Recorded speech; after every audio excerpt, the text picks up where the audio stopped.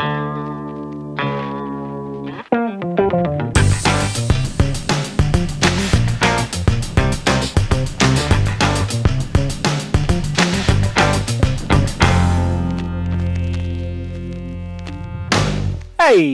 it's BrickTsar. In this video, we're going to look at another vintage Lego set. This is from before the minifigure or pre-minifigure era. It is from 1974. It is the Heliport, like helicopter, heliport, instead of airport, heliport. It's set 560. It has 218 pieces. Like I said, it came out in 1974. No minifigures, not minifigure scale. You're not going to be fitting in that door. It's like, what's that, Alice in Wonderland or something? So, nope, not going to fit in there. But you get two vehicles, a helicopter and a police car that we've seen in other sets. And it makes this little airport, heliport with an air traffic control tower. It has the sidewalks. Has the area for the helicopter to land and for the police car to park. So, didn't take long to build. Only takes a few minutes to build it. Even with the 218 pieces, they just go right on there. So, not much to it. The base plate here did have white dots on it to show you where to start, which is, as I've said in other videos with the white dot baseboards, they're great for helping you get started with the actual model. But it's a drawback when you want to make your own mock using the base plate. A lot of the classic vintage style windows in this set, the 1x6 by 2 or 3, whatever, by 2, and then the big windows here, the old style doors. It does have all these tiles you see, these 2x2 grays that make up the sidewalk in the parking area. And then the 1x2s, they're all the kind, these vintage kind that have no groove, which makes them really hard to separate from the plate. And that's why I think they put the groove on later. It has the P sign. P-ing is okay here. It has the 8-prong antenna, which is very common for it to be broken. Now, if you think, I said we've seen this police car before. He's got the printing there. Police. I have another one. It's the same one from the police headquarters set 575, plus he appeared in other sets as well.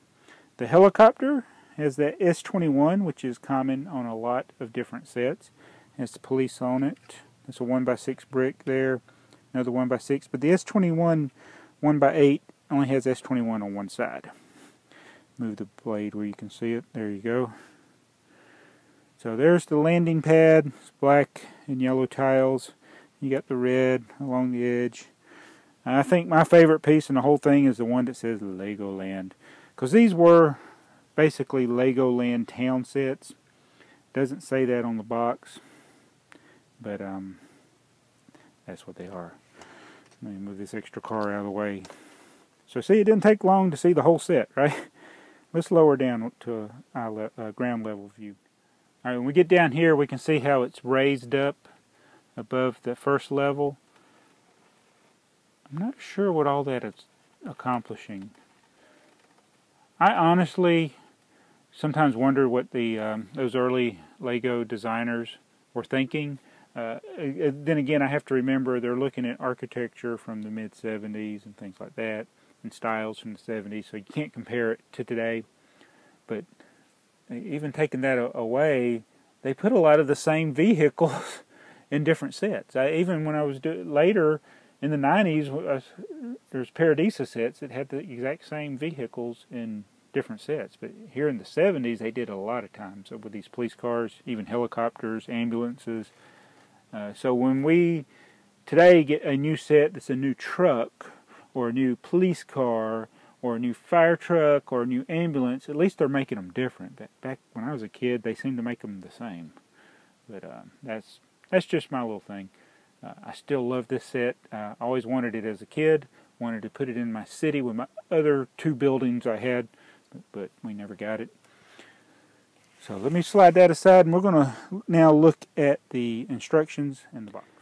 Now here is the classic Lego box from the mid-70s with the brick bar on the side, the classic Lego logo, plain letters, shows you what set it is, 560. It says, for younger children, we recommend preschool.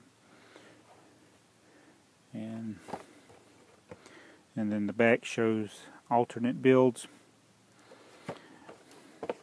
And this was only the second year that you had these Lego sets being produced in Connecticut instead of by Samsonite. I have the parts list in there when I was verifying to make sure I had everything, but you can use the box for storage. So this was a good box, not easy to fold up. Here is the instructions, and this is also common with the color photo with other sets kind of in the background. They did that, but 1973 is when this instruction was actually produced.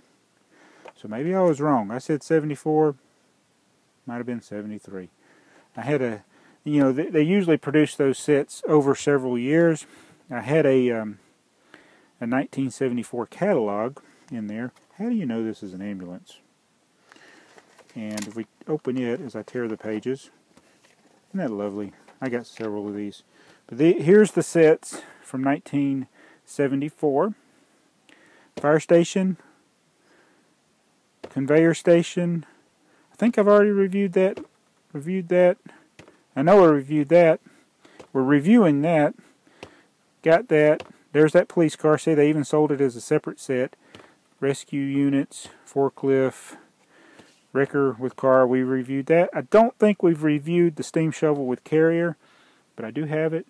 So I think once I do that, we'll have everything on this page covered. I've even got the universal motor set number 900.